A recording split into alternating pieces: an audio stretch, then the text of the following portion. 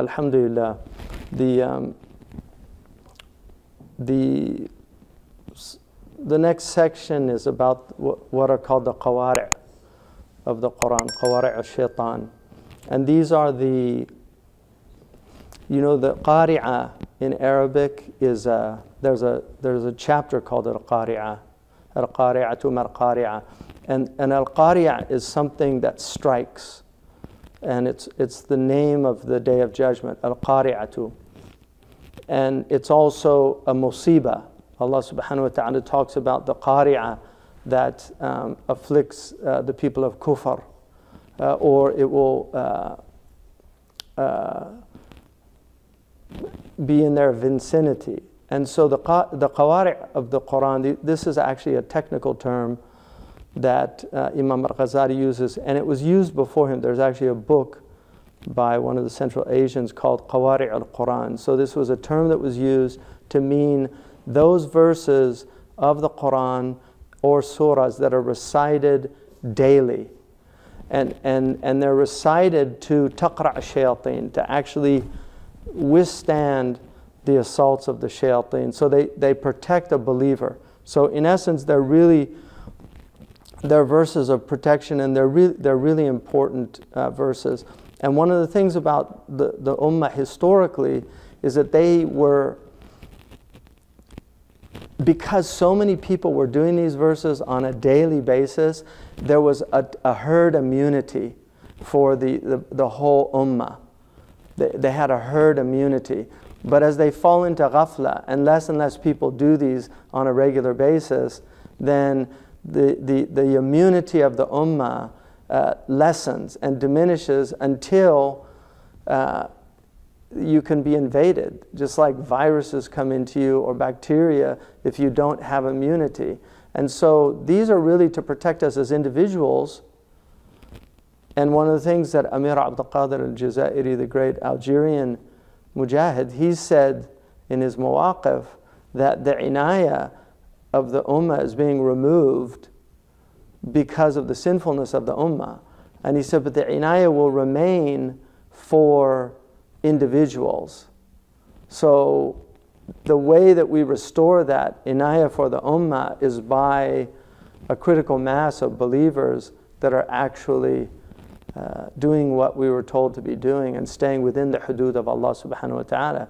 Because when you have large numbers of Muslims transgressing the hudud, then they get impacted by that transgression.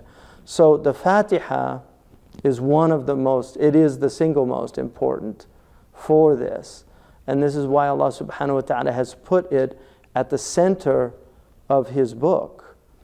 It literally is the entire Quran in 7 verses. So all of the Quran is in the Fatiha.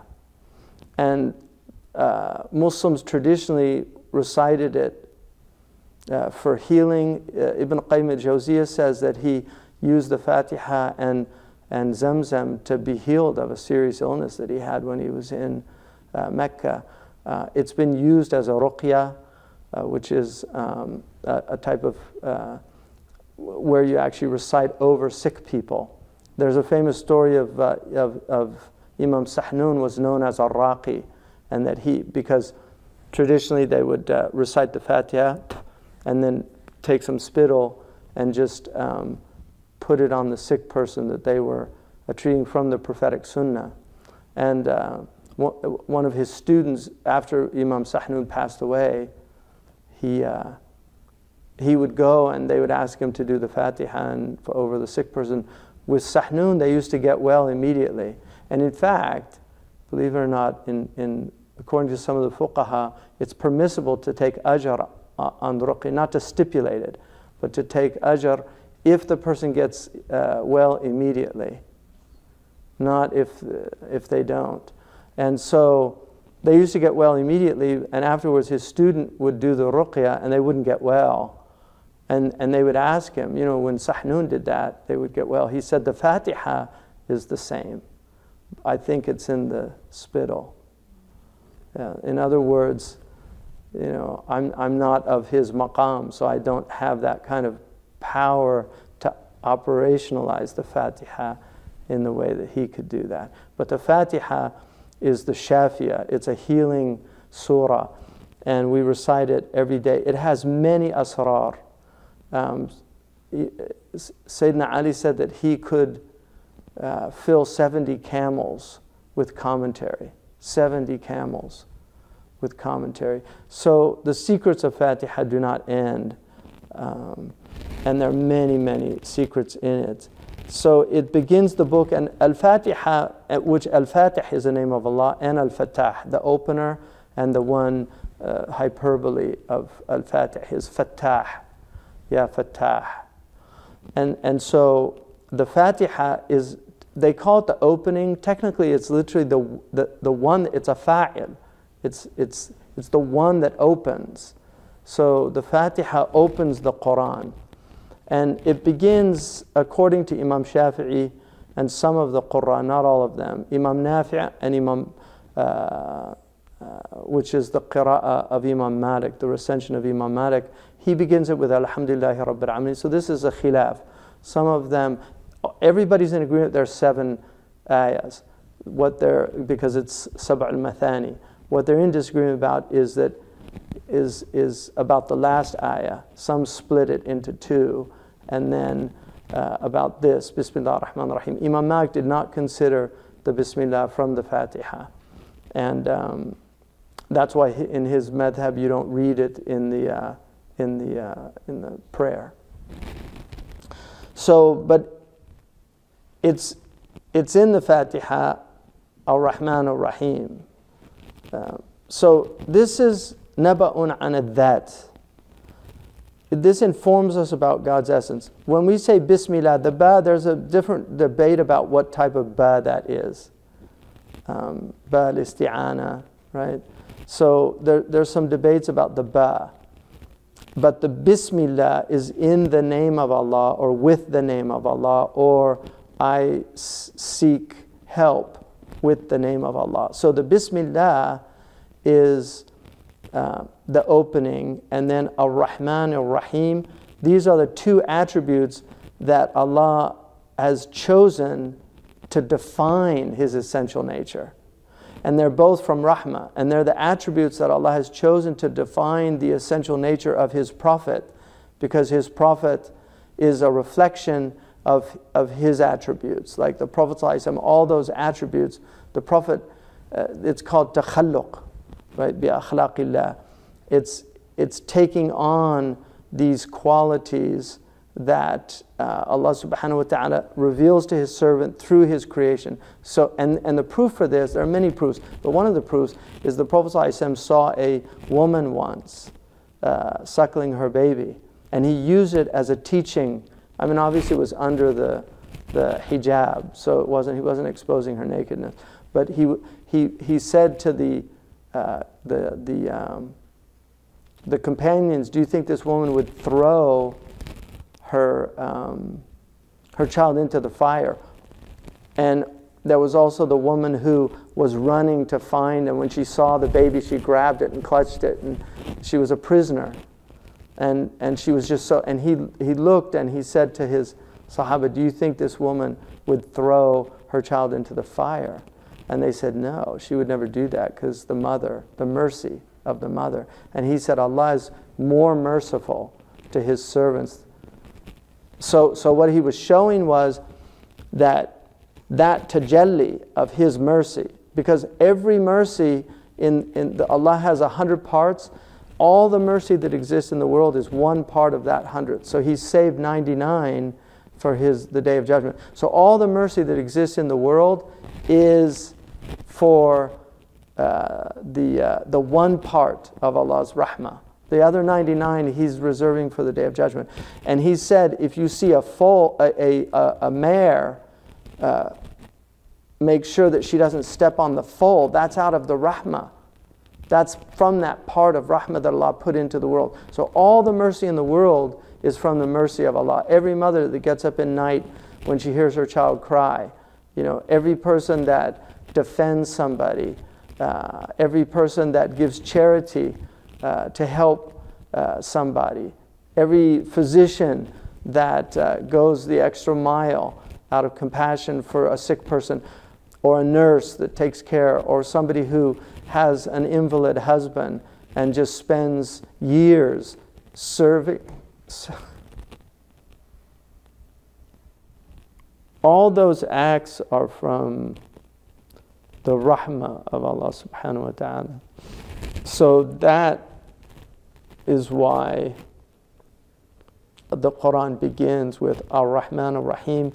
And there's a lot of differences about that. But Rahman was a unique name. The Quraysh did not know it. This is one of the things about the Quran, is that there's so much newness in the Quran. And Rahman was one of those names. It's not permissible to name a person Rahman. You can call them Rahim, but not Rahman. The Prophet's called Rahim in the Quran. It's an attribute. It's one of his names, Sayyiduna Rahim. So the Rahman is the mercy in the dunya. The Rahim is the mercy in the akhirah, according to some. Others say the Rahman is the mercy that envelops all of creation in his general love for all of creation. I wrote about this in the prayer of the oppressed. The Rahim is the specific love that he shows to the people of taqwa, to the people that Allah loves, which is his mahabba khasa. The mahabba amma encompasses all of creation. His general love encompasses all of creation, but the mahabba khasa is specific to those that draw near to him through their iman and through their a'mal, their actions, their faith and actions. And so, Bismillah ar-Rahman ar-Rahim, he says, this informs us about God's attributes and fills people with hope and longing. So that it's encouragement to obey him. That's why he begins the book. He could have begun the book with other attributes, but he chose these attributes because he's calling us to him. And so that's how he begins his book. And the first hadith, which I mentioned earlier, which is called the Musalsal bil Awwaliyya, is Ar-Rahimun yarhamuhum ar-Rahman irhamu man fil ard yarhamkum or yarhamukum man fis sama. Those who show mercy, mercy will be shown to them. Have mercy on everyone in the earth. Man, sighat al-umum. Have mercy on everyone. Even the one, the mujahid, according to Imam Malik, is rahim because he's stopping people from their oppression. So to stop an oppressor, even if you have to fight them, it's actually out of an act of rahmah. It's actually out of an act of mercy to do that. And so this is the thing that will make us understand our Lord most, is understanding the beginning of Al Fatiha, Bismillah ar-Rahman ar-Rahim, or beginning of the Quran if it's not from the Fatiha. And then Alhamdulillahi Rabbil Alameen. Hamd. There's Hamd al-Qadim lil-Qadim, the praise of the eternal for the eternal, the praise of the eternal for the hadith, for the created, the praise of the created for the eternal, and then the praise of the created for the created. So there's all these forms of hamd. And that's why the Prophet ﷺ is called Muhammad. He is the one, but he's also Ahmad, which is the one who praises more than anyone else. Ahmadu, he's more, he does more praise than anyone else. So he's Muhammad, he's the most praiseworthy. So he's the one who praises more, and he's the one who's most praised. And his name is Muhammad. If that's not a miracle of our Prophet ﷺ, then I don't know what's a miracle of our Prophet ﷺ. Just the fact that his name is Muhammad, that's his name. And everywhere around the world he's praised. We're in California and we're praising him, sallallahu alaihi wasallam. All this, everything that comes from this is through him and by means of him. Everything we have is from him, through him, and by means of him. So wherever you are on the earth, there's people praising the Prophet. Nobody is praised. Mary is the second most praised person, probably, through the Catholics. But the Prophet ﷺ, and Allah says that's another miracle, because that's clear in the Quran also, that he raised her to that place, that station that she has. So the Prophet ﷺ, that's his name, Muhammad. No matter what anybody says about him, it doesn't matter in that way. He said, they talk about mudhammam, the blameworthy. He said, that's not me. So whoever they're talking about, when they think they're talking about him to denigrate him, they're not denigrating. They can't even say his name. You know, they say other things like Muhammad or something. It's not his name. They can't even say his name. صَرَفَ اللَّهُ أَلْسِنَتُهُمْ عَنْهُ. You know, that's what he said. He removed their tongues from my name, so they can't even curse him. Sallallahu Alaihi Wasallam. And then, أَصْلُ الْحَمْدُ هُوَ الشُّكْرُ. The foundation of hamd comes from gratitude. And I've said this before, but you know, one of the ways that we praise people is through ovations, like clapping, you know, bravo, people, or standing ovations. Because what you're doing is, it's like an expression of gratitude for the incredible performance that somebody has given, a great orator or a great musician or something, a politician or a civil servant or somebody who has done something immense for humanity. When they give them prizes, these people, they give them prizes like Jonas Salk, who gave the world the polio vaccine, and wouldn't patent it because he didn't believe that you should patent something that would benefit humanity. Like we should do these things de gratis. Right? So that is, you know, gratitude. And so what we do 5 times a day is we give God a standing ovation. We stand up for him to give him a standing ovation for this. Just looking around and just seeing just how beautiful the world is and how ugly we as a species have made it. He made it beautiful. Even his terror is beautiful. A tsunami is beautiful. People will watch it on just to see it. Just a hurricane. People go to places where these things are happening to see them. There's tornado chasers. Because even his terror is amazing. It's awesome. Everything that he does is awesome. And so that's what we do. We stand up. And that's what this is about. Alhamdulillah, these are the Hamidun. And the Prophet ﷺ, his ummah are called the Hamidun. Because we say Alhamdulillah about everything. We say Alhamdulillah even when things are horrible. The Prophet taught us that. We say Alhamdulillah ala kulli hal. I mean, that's from the Prophet ﷺ, who taught us to be Hamidun. No matter what happens, we're Hamidun, because it's all from God.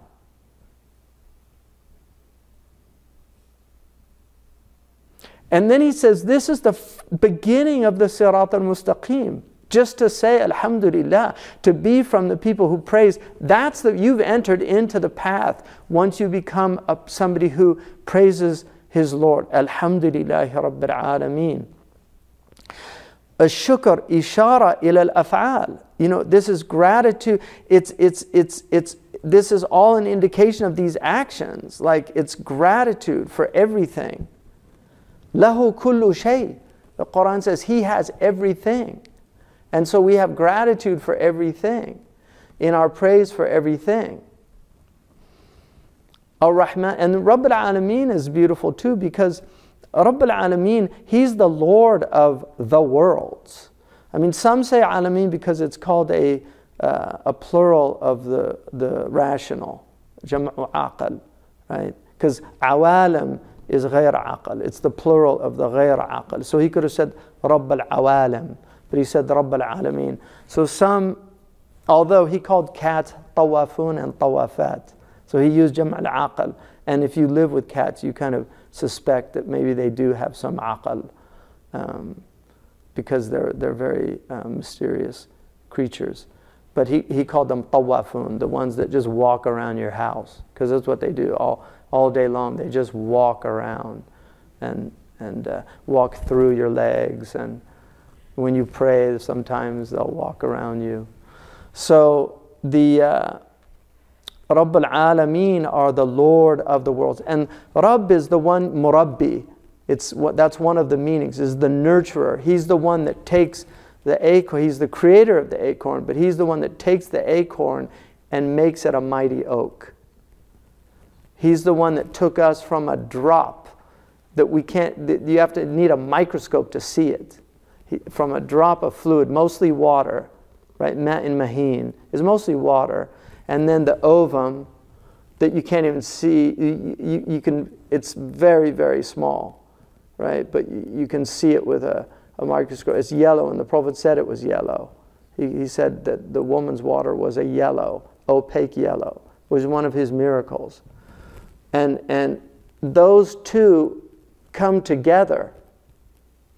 And this explosion happens, this mitotic cell division from suddenly 2, 4, 8, 16, 32. It's just, and suddenly you've got billions of cells. And those cells are all working together. And from those cells you get the liver and the kidneys and the brain and the heart and the eyes, and then the ears split at a certain point. And the Prophet said, الَّذِي شَقَّ الْبَصَرِ وَشَقَّ السَّمْعِ. Now we've seen through the miracles of modern science, the splits that occur, they're literally shaq, that occur in the ears and in the eyes. And so the Prophet used the exact word to describe what's happening. And all of that is happening, the miracle of life, just in those few moments. What happens is beyond belief. You're into millions of cells in a very short period of time. Complete miracle. That is the murabbi. He Rabbana, خلقتني خلقتني في الحشا جنينا وكنت لي قبل والدي. You created me in my mother's womb as a janeen, as an embryo, and you were mine. You were mine before you were my parents. غذيتني في الحشا جنينا وكنت لي قبل والدي. You nurtured me. You gave me sustenance in the womb of my mother. I mean, we were in 3 veils of darkness. All of us, every single one of us that's alive on this planet, or who has ever been alive on this planet, went through this evolution that the Lord of the worlds was fashioning. He's al-Khaliq al-Bari al-Musawwir. يُصَوِّرُكُمْ فِي أَيِّ صُورَةٍ مَا شَاءَ رَكَّبَكَ. In whatever surah, in whatever form He wanted to combine you. He used the word tarkiba, which is the word they use now in Arabic when they talk about the DNA, all the combinations of DNA. Millions of just the coding of one human being. It's amazing. And that's why to kill a human being is like it's as if you killed all of humanity. To take one life out of the world, it's as if you've taken all of humanity, because in essence you have. So He is Lord of the world. And then Ar-Rahman Ar-Rahim, there's no repetition in the Quran. إشارة إلى صفة مرة أخرى ولا تظن أنه مكرر. He's saying, don't think this is repetition. There's no repetition in the Quran. There's never any repetition. إذ حد المكرر ما لا ينطوي على مزيد فائدة. Because something that's replicated doesn't add any more fa'idah. So He again is reminding us, Ar-Rahman Ar-Rahim, like that Rabb al-Alameen is the Rahman Ar-Rahim, like He did it with mercy intended, right? So Allah subhanahu wa ta'ala, وَلَا يَزَالُونَ مُخْتَرِفُونَ إِلَّا مَنْ رَحِمَ رَبُّكَ وَلِذَلِكَ خَلَقَهُم, to show them mercy. Like He told us that they're all disagreeing, but He created them for لِتُرْحَمُوا. And then Maliki Yawmiddin, there's 2 qira'ah, there's actually more, there's Malik, but the 2 famous ones that people recite. In Hafs, which is on Asim, they say Maliki Yawmiddin. then you'll see a dagger alif in the rasam, in the mushaf. The original rasam Uthmani is Maliki, but that alif is added. So Maliki Yawmi Deen, sovereign of the day of judgment. So the Malik is, every Malik is Malik, but not every Malik is Malik. And the distinction is important because this is really beautiful in Arabic. You need both, because the Malik does not have, even though he's sovereign, a Malik, if he's not Malik, then the mulk is not his. So the king, like King Muhammad in Morocco, Allah yahfadhu, King Muhammad in Morocco he's the Malik, but he has no authority to go into the homes of the people and take their goods or anything like that. But if he's Malik, then he can. So Allah says he's Maliki Yawmiddin and Maliki Yawmiddin. He's both. He's the sovereign, and he's the one who possesses all that is in his mulk, in his kingdom. And so he can do what he wants with it, because the owner can do whatever he wants. If I took this phone and I threw it over the Golden Gate Bridge, which from time to time I'm tempted to do, if I did that, it's my property. I mean, it might be illegal to do it on the bridge. But if I destroyed it, it's my property. And you can't say, oh, you can't destroy that. I could say, no, I realize it's evil, so I'm getting rid of it. But it's my property. But if I took your phone and I destroyed it, saying this is evil, then I'm a zalim, because I've taken something that's not mine. So Maliki Yawmiddin and Maliki Yawmiddin, they're both qira'ah, because both indicate a different aspect of his power over his dominion. So this is an ishara ila al-akhirah fil ma'ad. So this is the eschatology, what comes after. And the yom is the last day. It's called Yom al-akhir, the last day. And Deen is a really interesting word, because it's related to debt. So it's in some ways it's the day the debts fall due. Everything has a reckoning in life. And so there's a day when the debts are going to fall due. The accounting is taken. It's called Yom al-Hisab, the day of accounting, the day of reckoning. This is when the taxman shows up and you have to show all your, and they do all their, and then they say, you haven't paid your taxes, right? That's an auditing. And then you get fined. In some cases, if you did it intentionally, like sinners, then you go to jail. So this is the dunya. Everything in the dunya is to give us analogies for the akhirah. So there's a day of reckoning. You think you can just eat? There's no free lunch. You think you could just eat and drink and enjoy all this? أَيَحْسِبُ الْإِنسَانُ أَنْ يُتْرَكَ سُدًى? Does the human being reckon, or يَحْسَبُ in qira'ah, does the human being reckon that he'll be just left without any accounting? Right? That all this that went into creating you, all of this, thousands of years, all those people that survived wars and famines and plagues to bring you into existence in this time, in this day, and you think that your life is meaningless and that you can just simply do whatever you want and there's no accounting. It doesn't work like that. Doesn't work like that. So there's a day when the debts fall due. So that's in the Fatiha to remind us that day is coming. It's an indication of the life to come. And then إِيَّاكَ نَعْبُدُ وَإِيَّاكَ نَسْتَعِينُ. This again, the Quran, it's just amazing. First of all, if Allah subhanahu wa ta'ala said نَعْبُدُكَ إِيَّاكَ نَعْبُدُ, if we said نَعْبُدُكَ وَنَسْتَعِينُكَ, in Arabic, two things about that. One, the damir becomes muttasil, right? So when you say iyaka, it separates it. It's a transcendence. Like we know that God is. So even in the rasam, there's a spiritual indication. Iyaka, like you're transcendent. You're not you're so beyond me, iyaka. But then if I said na'buduka wa nasta'inuka in Arabic, that could mean na'buduka and I also worship Lat and Uzza and others. Whereas when I say iyaka na'budu and I bring the mansub, the maf'ulun bihi muqaddam forward, it means you alone. It's for hasar. So iyaka na'budu wa iyaka nasta'in means only you. I only worship you. And I only seek help from you. And that doesn't mean you don't seek help from others, but you do so knowing that it's a sabab, that the help is from Allah.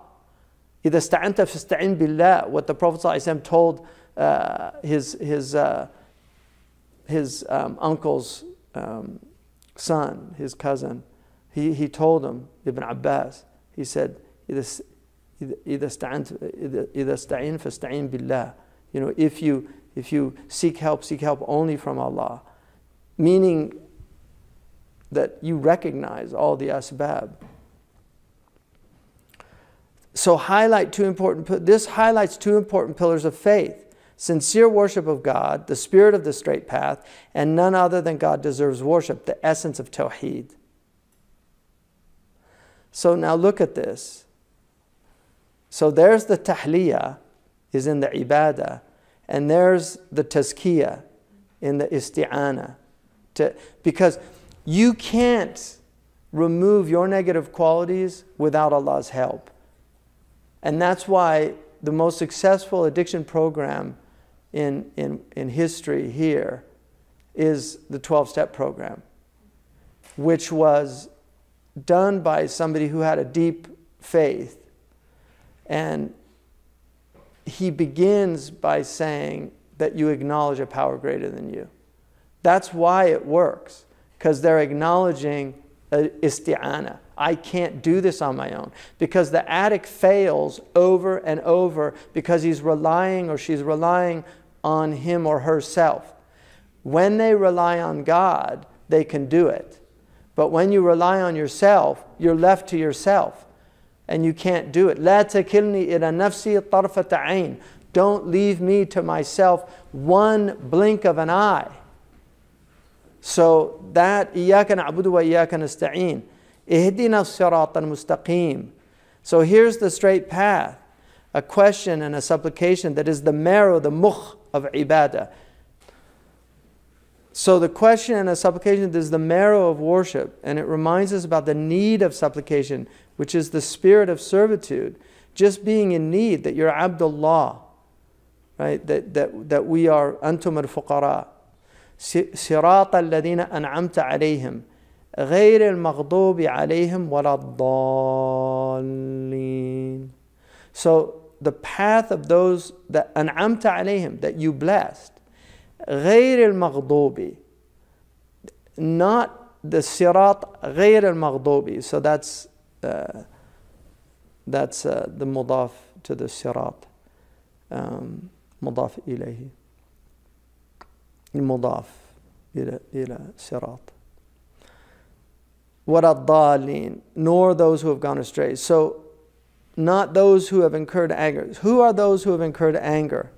In some of the commentaries, they mention specific groups, but Allah didn't mention specific groups in the Quran for a reason. Because this applies to anyone.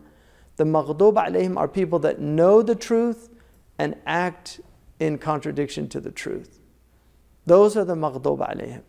They know what they should do and they don't do it. That's how you incur the wrath of Allah. You know murder is wrong and yet you murder. You know theft is wrong and yet you steal. You know, for a Muslim, we know a lot of things. We know usury is haram. We know alcohol is haram. We know, so if you do those things, you're incurring the ghadab. The dhalin are the people who don't know. They're just astray. They don't have knowledge. They haven't been given knowledge. In the Quran, when Allah says, Alam yajidka dhalan fahada, Dal there does not mean astray. And this is why the Arabic Dal, and also when the sons say to Yusuf, to Yaqub, that he's in his dalal, in his previous dalal. It means his love.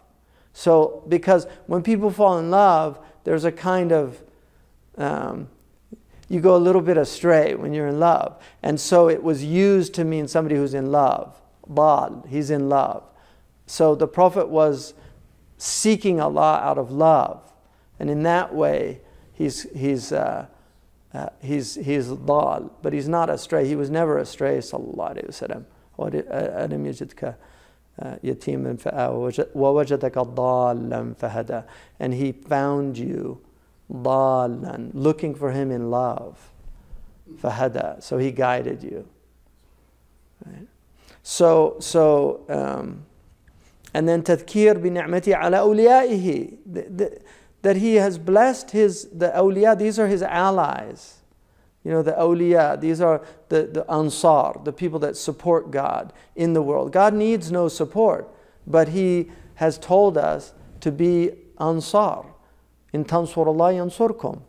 Like, if you help God, God will help you. That's why they said, some of them, one of them, but you know, one of these clever deviants said, you know, oh, God is poor, you know, like he's asking for our money. So what, he's poor? Right? So, no, you're the poor one. He's testing you. It's a test to see. You claim that you love God. You claim that you believe in Allah. You claim that a sadaqatu burhan, the hadith says. Charity is a proof. It's a demonstrative proof of faith. So if you're not giving it, then where's your faith? Allah doesn't need it. So, غضب على أعدائه لتستثير الرغبة ورهبة من صميم الفؤاد. So this also is to give us raghba and rahba. Raghba is this kind of hope, desire, and rahba is fear. It's like a deterrent. De terrere, from the Latin, out of fear. That's what a deterrent is. That's why in the Quran they translate لِتُرْهِبُوا عَدُوَ اللَّهِ وَعَدُوكُمْ, to strike terror in the hearts of your enemy, the enemies of God and your enemies. That's not the right translation. It's to deter. You deter, and terror is in deter, because they don't want to fight you because they see how powerful you are. That's why أَعِدُّوا لَهُمْ اسْتَطَعْتُ مِنْ قُوَّةٍ. Be strong so that they are deterred from attacking you. So when we become weak, then they come and they take over your lands. That's why people say, oh, this national defense, it's crazy. Countries that's what they do, because there's people out there that are going to take over your country. This is the dunya. If they're stronger than you, they'll come. If that's good land. Oh, they've got lots of minerals there. Oh, there's uranium. We need uranium. You know, look at, they don't have any national defense. Nowadays, they do it very, they come saying that they're coming to do this, that, or the other. Because we have this international, all these, the Enlightenment brought all these ideas like human rights, and we should now it's just they do it through deception. But it's the same thing. It hasn't changed. It's just different. We're bombing you because we care about you. That's all it is. It's still the same thing. People suffer, people die. But when you're strong, right? Teddy Roosevelt walked tall and carry a big stick. That was what he said his foreign policy was. Just so nobody messes with you. So traditionally, the Muslims, that's the way they were. Everybody's in awe of them. They didn't want to attack them. But when they used to go in Andalusia, they say that the Christians used to send spies down, and they'd ask what they were doing. He said, "Oh, they're all studying. They get up at night. They do a lot of furusiya. They're doing a lot of military." And they said, "Not time yet. Sent later. Come back. Still same situation. Not time yet." It's come back. Oh, now they're partying a lot. They have a lot of, they're drinking wine. They're listening to, there are a lot of poetry recitations, a lot of, right? And they said, it's time. That's what happens. That's why you have to, now you have all these people here in this country who actually, they're just useful idiots. They don't even know it. Because there's countries that really want to see this country go down. There's a lot of people who want to see this country go down. But there are also, there is an idea of be careful what you wish for. Because there's other countries out there that have a very different, at least you find out about Abu Ghraib. At least you find out about Guantanamo. There's countries where you don't find out about any of these things. And if you try to, they kill you. It's as simple as that. So Allah knows best. We just ask for whatever's good for us, we ask it from Allah subhanahu wa ta'ala. But for you to think that you can decide what's good for you, it's called istikhara for a reason. You're asking Allah to choose. If it's good, make it happen. And if it's not, don't make it happen. So we don't know. But there's a lot of people that are supporting, they're really what Lenin called useful idiots.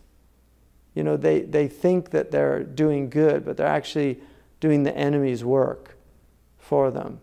And one of the things that Thomas Sowell said about the communists, he said he read a book called When China Shook the World. There's a couple different books that have that title, but the one he read was written about the takeover of the communists in China. And he said, he read it when he was a young man. He's 90 now or 91. He said he read it when he was a young man. And he said that the book made the argument that it was through the educational system that they succeeded by getting the children and indoctrinating them. And then when they were ready, they had all their minions.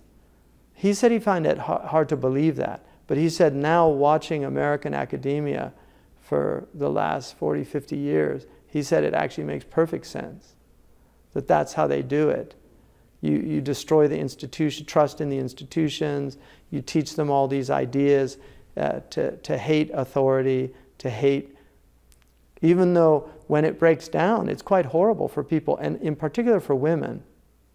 When things break down, the Tigray women right now, they're begging for real men because they're being raped horribly. What's happening in Ethiopia is so beyond belief. It's just beyond belief. You see these things and it's just like where are the human beings? It just really makes you wonder, like, where are the human beings? These poor women. So the opening contains all of these meanings. All these things that Imam al-Ghazali, right? He gave us 10. Do you remember? It has 8. There's only 2 that aren't in the Fatiha. So it has dhikr al-dhat, the divine essence. It has the divine attributes. It has the divine works. It has the life to come. It has the straight path, and it has both tazkiyah and tahliyah. Na'budu, iyaka na'budu wa iyaka nasta'een. And then it has dhikr ahwal al-awliya, an'amta alayhim. Dhikr ahwal al-a'da, غير المغضوب عليهم ولا الضالين. It has all 8. The only 2 it doesn't have are dhikr muhajat al-kuffar and dhikr hudud al-ahkam, which he says the reason for that is because these are the least important aspects of his message. And so he did not put them in. One is arguing with the kuffar, which is ilm al-kalam, and the other is the details of the sharia, because of the danger of becoming these legalistic people that lose the spirit. So he left those 2 out for that reason. It's not they're not important, but they're not at the center of this teaching. So, and then the Prophet ﷺ said every section, the Fatiha opens all 8 gates of Jannah.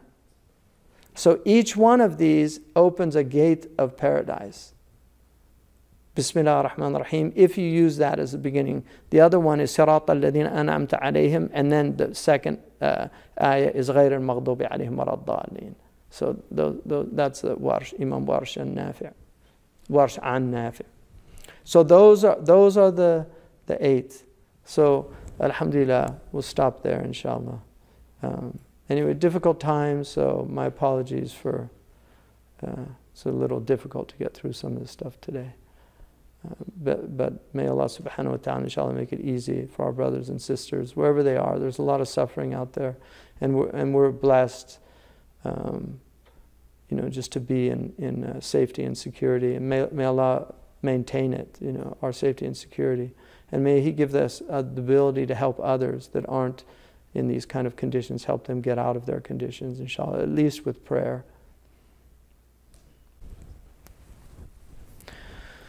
So, does alam mean different universes? I mean, obviously there are different dominions. Universe, we use universe to say everything that is in the world that we're in. So this is the mulk. There's the malakut, the jabarut. And then the malakut in relation to the mulk is like a huge desert in relation to a small ring in the middle of it. So it's what's beyond this is so much vaster than this, and this now we know how vast it is. لا أقسم بمواقع النجوم وإنه لقسم لو تعلمون عظيم. I swear by the positions of the stars, and this is a vast oath if you but knew. Now we know. We have, put it this way, we know more about the vastness of the positions of the stars because of telescopes and things like that. It's still we don't know. We don't know how vast this thing is, but it's huge. Why are certain stories in the Quran repeated multiple times? One of the things when you spiritually were children, and one of the things that children demand is that you tell them the same story over and over again, because it's the way that they learn. So they want to hear it again. And I used to read to my boys, and I would get really bored with the story, so I would switch it up and try to tell it differently than it was in the book. They would get so upset. That's not the way it is. Please read it the way it is. So I would realize that, okay, something else is going on here. So, and then also, there's no replication. They're not repeated. Like Imam al-Ghazali said, every story, when you see it again, is told in a different way. I'll give you one example. In one narration, it says that Moses threw down his staff and it was a thu'ban. In another, it said it was a jinn, it was jinn, like it was a... So in one, it was a hayatun tas'a. It was a hayatun tas'a. So in one, it's a thu'ban. In the other, it's hayatun tas'a. Well, the difference between thu'ban is like a python. Hayya is a small snake. So there's a difference of opinion about it, but the one I prefer is that it was a thu'ban in its size, but large snakes are very slow, whereas a hayya is very fast. So it was big in its size, but fast in its speed. The others say when he first threw it down, it was a hayya, because he made it something that wouldn't cause him a lot of fear. But then when he threw it down in front of Moses, it was... So there's different opinion about that. But the point is, there's a nuance in it. And there are many examples of that in the Quran, of the stories. What is your opinion on sharing personal reflections on Quranic verses? Sometimes I feel that I understand a deep meaning behind verses, but I'm cautious. I mean, you should be cautious. I would agree with that. We can reflect on the Quran, definitely, but never say this is what it means. Because only Allah knows, and the scholars, we know what the Arabic words mean, but to take isharat out of them, Imam al-Ghazali in this book goes into detail about that, but you really have to have requisite knowledges. Sahaba were very loath to speak about the Quran. In fact, they asked Umar radiallahu anhu about, they asked him about ab in the Quran. You know, when in the Abasa wa Tawalla, it talks about the foods, you know, and the last one is abba. And so he was asked about ab, and he said, ayu sama'un tudhilluni wa ayu ardin tuqirruni idha takallamtu fi kitabillah bighayri ilm. Like, what heaven would cover me and what earth would hold me up if I spoke about the Quran from my own opinion. Like, he didn't know what it meant, so he just left it. So you have to be very careful, and you really need to learn Arabic and just be careful. Even Arabs who read the Quran, they think they understand it because they know modern Arabic, but when they go into the tafsir, they'll find that it was quite different from what they thought it was. There are many examples of that. And then I have a question about Al Fatiha. Allah created everything purely from His mercy, and this is a gift. If Allah asks us to worship Him in return, how is His creation then a gift?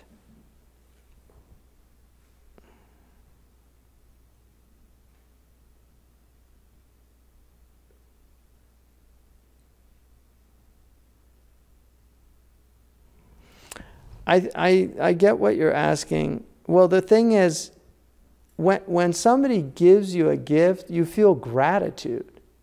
So the thing is, He's not demanding, right?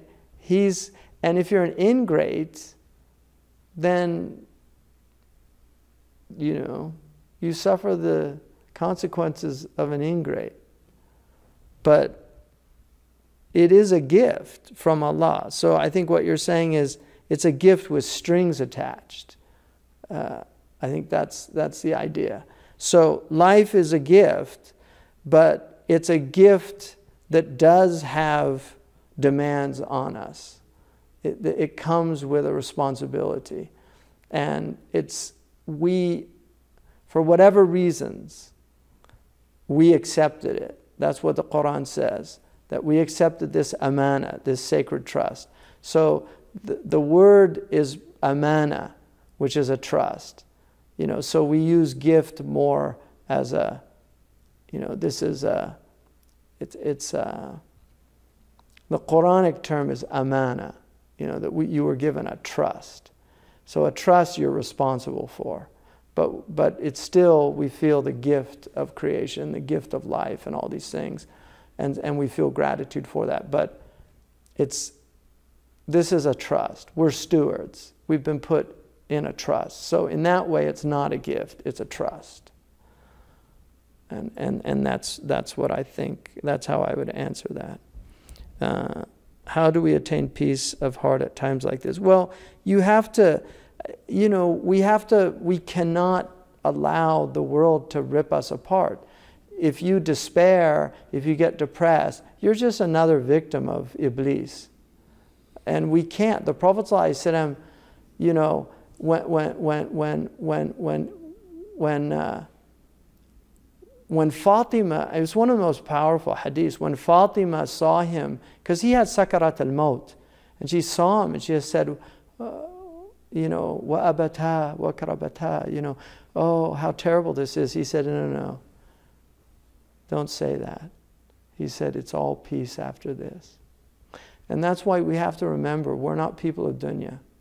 The dunya is what it is. It's always been like this. It's always had these elements in it. And the problem now is television and the fact that you see it from everywhere. So, and it's perfectly acceptable for you to just, you know, I would really caution about watching this stuff, and because it will rip your heart apart. It's, you know, certain people have to know things, and the rulers are responsible for this in the end. I mean, they have the biggest, and that's why I don't pity them. You know, I pity them rather, because it's the rulers that have the biggest responsibility in these type of things. Those of us who don't have power, we can condemn things. Those of us who are attributed to scholarship or learning or something like that, we should speak out and condemn what we can and encourage others. We should encourage our Jewish brethren and our Christian brethren, especially now, because these are violations against holy spots. I mean, on Laylatul Qadr, you know, that's like attacking the Vatican on Christmas, for the Christians, or the, Church of the Sepulchre, So we would expect from them. And the Tzaddik in the Jewish tradition, he stands by righteousness, irrespective of who it is. So the Jewish rabbis, they know they're commanded to justice. They have the same teachings as we have about justice. They can't side with their tribe when things are just wrong. They have to side with the truth. And then we have to side with them when our tribe is wrong. That's the way it works. We can't play it both ways. We have to, when our side does things that are unjust, we have to be the first to condemn it. When people who claim to be Muslims attack churches, we have to condemn that, or synagogues. But this is for the Jews, it's a sacred spot also. They're not even allowed by Orthodox Judaism to go onto the Temple Mount. It's illegal in their religion. And they know this. It's illegal by halakha law. And I'm not making that up. They're not allowed to go onto the Temple Mount because they can only go there when the Messiah comes, according to their own tradition.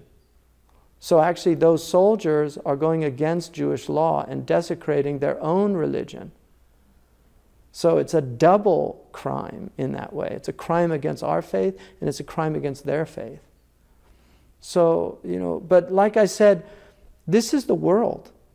And the Prophet ﷺ suffered greatly, but it doesn't stop you from moving. And he was always hopeful, despite it all. He was treated terribly, but he encouraged us. We're people of faith, we're people of hope, and also we're people that know that suffering is redemptive, that a lot of the sins of our ummah are being removed through this because we're sinful. If you look at the Muslim ummah and the types of things that are going on in the Muslim world right now, we have to take some responsibility. But there's also things that are destiny, that are outside of our control. There are things that have to happen, and these are in the knowledge of God, and we have to leave it to God. But all of us have our own individual areas, and we have to do that. So don't, it's almost like it's self-indulgent to be depressed. Like they're smiling as they're being carried off to Israeli prisons. If anybody, they're the people that have a right to be depressed about things, but they're standing firm, and they're and I think we should support them in that way, in whatever ways we can. So, what can regular Muslims do in these times of oppression? Again, I think,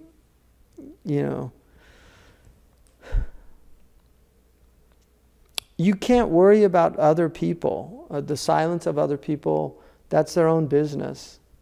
You can, if you want to condemn everybody, you can condemn everybody. We condemn what's unjust, but people are in different situations, and they know their situations, and we know our situation. We're fortunate to be in a country right now, as far as we can tell, still we can speak up.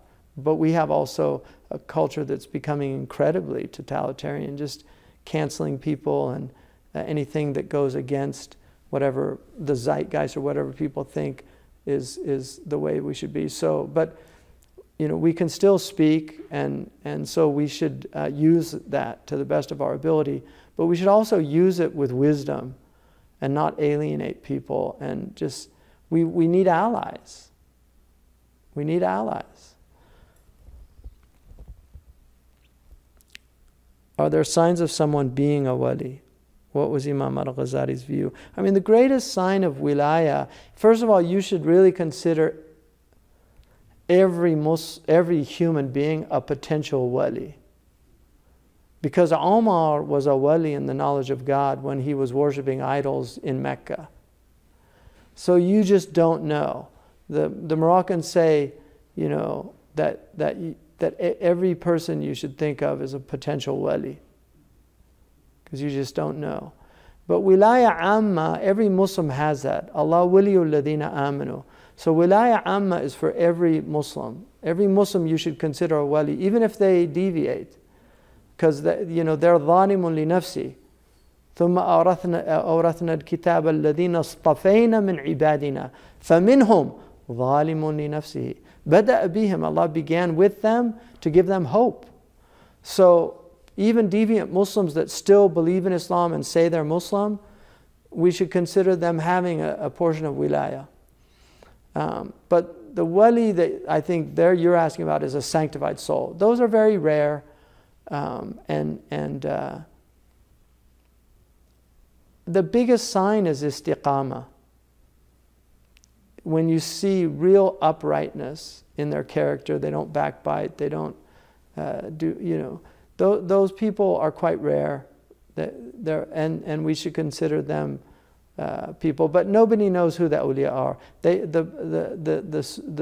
The Moroccans say Allah hid 3 in 3. He hid His awliya in His creation. So you don't know who they are. And He hid Laylat al-Qadr in His month of Ramadan. And He hid His acceptance in your actions. Like you don't know what action is going to be accepted to Him. So it could be like the prostitute that gave the dog water from her shoe. Allah forgave her. Even though she was a prostitute. It says baghi. I mean, it's in the hadith. She was like a fallen woman. And yet that act, Allah forgave her for it. So we don't know. So, I mean, that's a saying, but it's a nice saying. Alhamdulillah. Did our beloved Prophet ﷺ read, the Prophet was commanded to believe in himself. So he taught us the salawat. So he's a believer. And he has to follow his deen. He follows it more than anybody. So the Prophet ﷺ, we pray on ourselves in the prayer. Right? وَعَلَى عِبَادِ اللَّهِ. Right? I mean, yeah. So we're hoping to be from them, inshallah. I mean, we don't know. And then we also give salam when we enter our house. Right? Assalamu alayna wa ala ibadillah salihin. Right? When you come into your home, so the Prophet ﷺ, it's not surprising that he would do that. Yeah. Alhamdulillah. Jazakumullah khairan. Like I said, may we utilize these last few days of the month that we have. And it looks like we're going to have 30 days, which is good. There's some people that are like, but I think, we should be happy. One more day of Ramadan. Allahu Akbar.